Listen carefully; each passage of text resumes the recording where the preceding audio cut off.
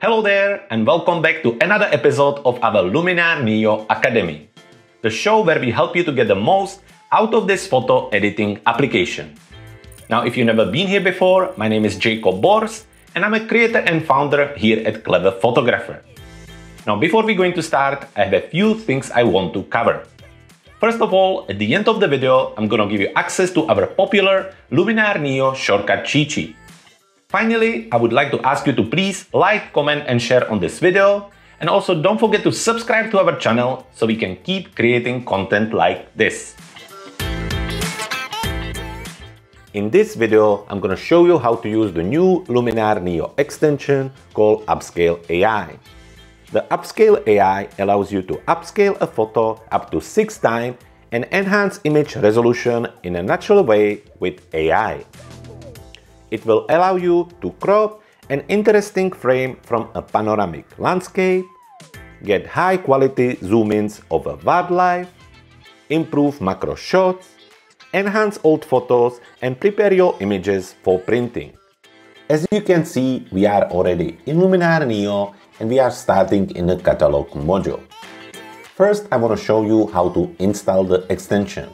To do that, we're gonna navigate to the top right corner of your screen where you see the sign extension together with the orange puzzle icon. Simply click on it and that will open the extensions window. Once we do that, the extension window appears, and this is a place where we can look after all the extensions in Luminar NEO. Today we're talking about the Upscale AI, so to install it we need to locate it, and it should be the third one on your list. Once you purchase it, and don't forget that all the extensions are professional tools that have to be purchased additionally with your software. You can do that 2 ways. You can subscribe to Luminar NEO and get all the current and upcoming extensions, or you can purchase the extension bundle. Either way, they will be connected to your profile, and once you open this window, they should be ready to be installed. To do that, you will just have to click on this little button here. It takes usually 10-15 seconds, and once it's finished, it will prompt you with this sign installed. Once you finish, all you need to do is to just close it, and we're going to continue. This is a good time to remind you that this video is powered by our Luminar NEO Power Bundle. For a great price, you can get over 986 new elements to power up your Luminar NEO tools. With this bundle, you can get extra high-definition skies, overlays, textures, backgrounds, sky objects, LUTs, and presets. All of these will help you to transform your images with just a few clicks. If you want to learn more about it, you can follow the link in the description of this video, or you can simply visit our website, cleverphotographer.com. And now it's time to look at the extension. So first of all, where can you find it? Now we are in a catalog module and we need to go to the right side of the screen to look at the toolbar here. If you don't see it, you can just click on this little icon which hides it and open it. When you scroll down under the HDR merge and focus stacking, you should see the Upscale extension. As you can see, it's ready to be used, and this is where we would drag and drop our image. You should know that the Upscale AI supports all image formats supported by Luminar NEO. So all your JPEGs, RAW files, TIFF files will work here. In addition, you should also know that the Upscale AI, just like the focus stacking and HDR merge, at this moment only work on the standalone version of Luminar NEO. So you can't use it with your plugins like Lightroom, Photoshop or Apple Photos. Now to test the extension, we're gonna be using this picture of the moon. As always, if you want to get it and follow me along, all you need to do is to jump into the description of the video, click on the link there and download the file. Now it's a picture of a moon and we can make it a little bit bigger, and it's a moon I captured here in Morocco during my trip. Now when we look at the details of the image, you can see that there's a high resolution. However, as I didn't have a long lens, I just had a 300mm, it's really small. So what I'm going to be doing is I'm going to give it a quick edit and then crop it so I get a nice big moon. But of course, by the time I crop it, the resolution will be much smaller. And this is where our Upscale AI tool will come really handy. So let's take the image and very quickly jump into the edit module and edit it there. Now to move it into edit module, once again, make sure that it's selected and then move it into edit module by clicking on edit on the top of your screen. Here, first of all, let's go ahead and crop it. You can just hit C on your keyboard, which will bring the tool, or you can locate it on your main toolbar. Here we're going to be looking for a square crop, so let's go in ratio and just select the 1:1 square. Once that's done, we need to adjust the actual crop and we're just going to drag it and place it over the moon. So I really want to quite small, so somewhere around here. Let's have a look. When we hover over the corner, you can even see the resolution, and we are down from 6000 to something like 1188. Once we're happy, we can hit enter on our keyboard or simply click on apply on a crop AI tool.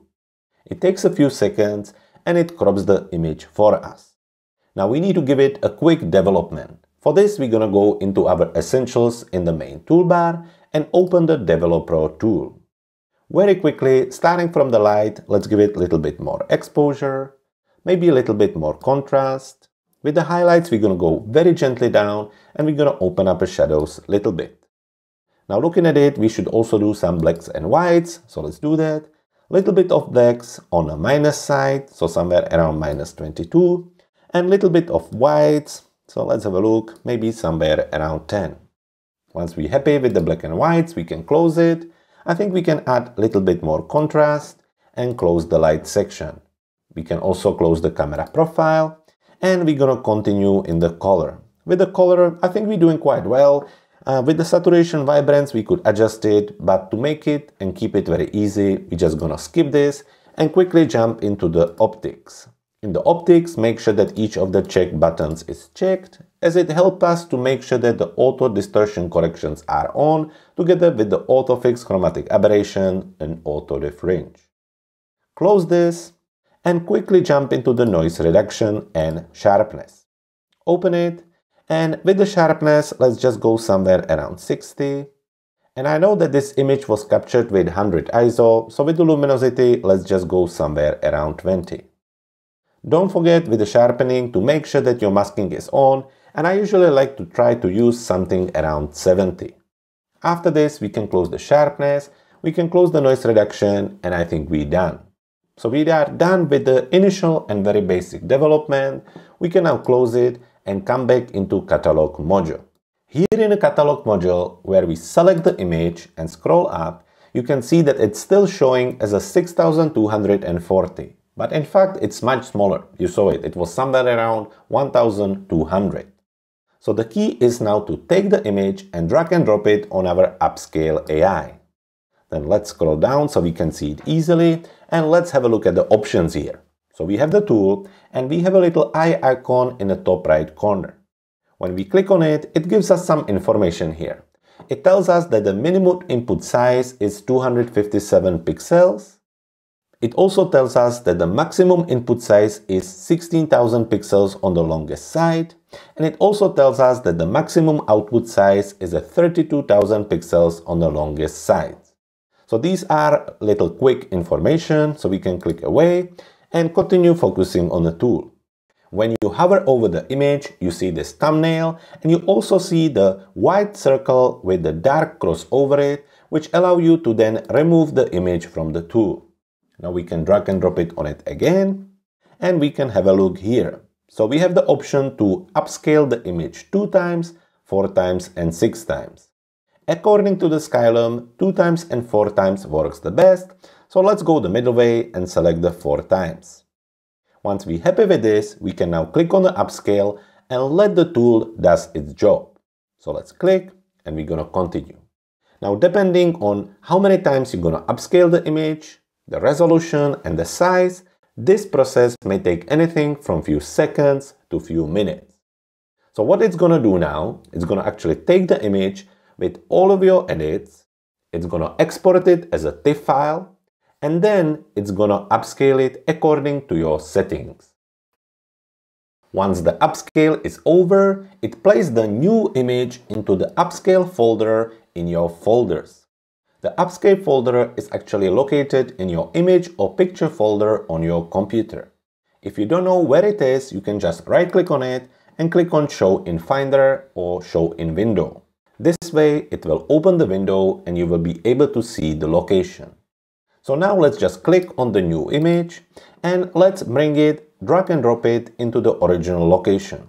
In our case, it was here, so we can move there. And now we see the image we edited together with the new image. So let's just scroll up. And I know you can't see the right resolution here, but it was about 1200.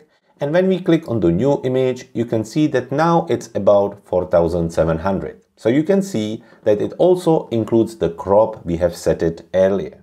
Now let's zoom in. And you can see that we still have all the textures and details on it. However, it's 4 times bigger than the original image. So as you can see, using the Upscale AI is really simple. All you need to do is to drag and drop the image on the tool, then select how many times you want to upscale it, and then just click on Upscale.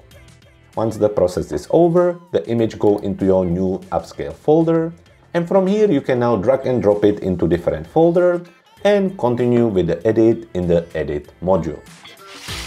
And there you have it. If you want a copy of our popular Luminar NEO shortcut cheat sheet, there is nothing easier than heading to our website cleverphotographer.com/LuminarGift.